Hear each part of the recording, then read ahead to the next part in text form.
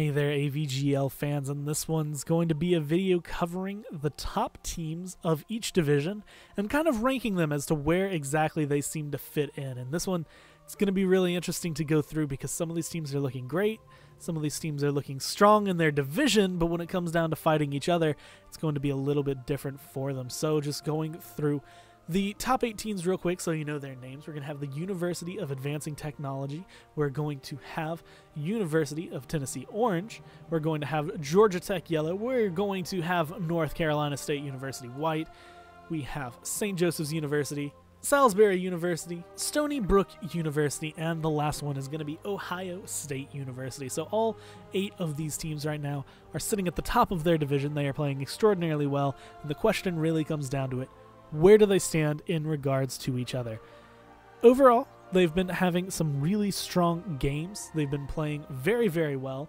And I'm going to be covering kind of from the bottom up which team I expect to see be able to kind of come out on top, which team I expect to see be one of those top contenders. But we're going to be starting at the bottom. Which team is just going to not be able to kind of hold up their own against the other divisions? Now, the bottom of this is looking relatively close. Honestly, if I'm just going to be completely real with you, the bottom 3 teams really could come in any order, maybe even the bottom 4, but really I'm looking at these bottom 3 as kind of being able to fight with each other. They should be able to take wins off of each other, but when it comes down to it, they're all playing relatively well. They all have kind of equal opportunity for 8th, 7th, and 6th when it comes down to it. I think 1 through 5 are a little bit easier to define, but these last 3 are looking relatively close. I'm personally going to have University of Advancing Technology. They've been playing well, they're doing okay, but when it comes down to some of these other teams, I just don't think they're going to be able to have what it takes, and I think they're going to get knocked down to the bottom. And when it comes down to it, really just sitting right above them, it's going to be CJM and his crew on Georgia Tech Yellow. While I think they're strong, while I think they have some good opportunities, maybe especially against Advancing Technology, who's going to be in 8th, I just don't see them, again, being able to take a game off the rest of these teams, so they're going to find themselves placed at 7th. And the same thing can really be said. North Carolina State University White, very important distinction there, is that they are playing well, but they haven't been playing well enough that I think they will take some of the games off of the other teams from 5 and up. And really, when it comes down to it, I think they're stronger of the bottom 3. I think they should be able to find themselves at 6th place, but 6th place is just going to be where they end up kind of finding their home. I think they're a little bit better. They're better than the worst, but they're not quite good enough to be in the top 4. And again, another team, this one actually could have potential to fight their way up into the top 4. The top 4 gets a lot closer than you would think, but right now, University of Tennessee Orange is my personal number 5 because I think they're good, but I think they just have a little bit too many mistakes for them to be not picked through by some of the top tier teams that we see in some of the other divisions. I think that they're going to have a good set of fights. In fact, I think above the bottom 3, they should be able to easily 2-0. Against some of the top 4, maybe numbers 2, 3, and 4, they should be able to find a game at least, but if we're looking at best of 3 sets or even more, they're going to have a lot more of a rough time, and I think that they can learn, they can adapt, but I just don't think they have what it takes to move themselves forward. And at 4th place, I'm going to be putting Ohio State University, actually. And now when you look at it, they have nothing but wins under their belt. So why would I put them at 4th place overall in the divisions? And the answer is that they have been winning, but I feel like it's all on the back of Sheikah. I feel like this one has been the Sheikah show. I feel like they just haven't had the cohesion as a team to really find their footing against some of these other teams. And I think that having Sheikah or Ghost Ninja, and possibly even, Ampain, Precap, Sidewinder, I feel like they have the potential to find themselves over the top the other 4 teams.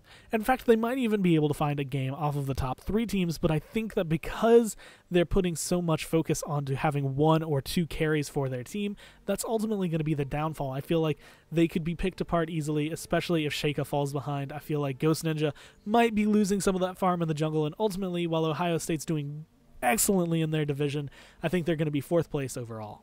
Sitting right above them in 3rd place is going to be St. Joseph's University. And now the reason I put St. Joseph's in 3rd instead of having them up higher is really going to be the difference of experience, really. The top 2 teams right now I feel like have a lot of time together. And honestly, St. Joseph's has a lot of time playing together. They have a lot of experience, and I think that that's the reason they've earned this 3rd place spot. They should be able to kind of slice down everybody who's in 5th through 8th, 4th through 8th even, because I think they have the better advantage over Ohio State.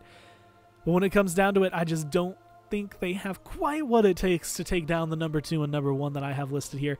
that it still remains to be seen. Of course, they could play very well in this division. We might see some upsets in some of the other divisions, and while they are top right now in theirs, I expect to see them number 3 overall. They're really strong players. I think with a lot more work, not even a lot more work, with a little bit more work, a couple more weeks, they could be vying for first place. But right now, I feel like they are falling a little bit behind, and I think that they're going to be the ones that we see in third.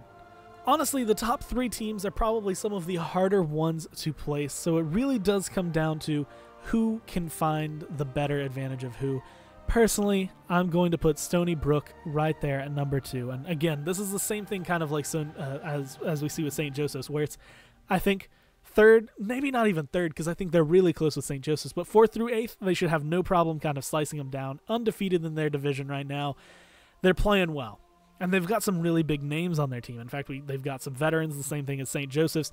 But ultimately, I just don't see them having exactly what it takes to be able to take down the team that I have listed as number 1, because the team that I think is number 1 right now is a little bit stronger.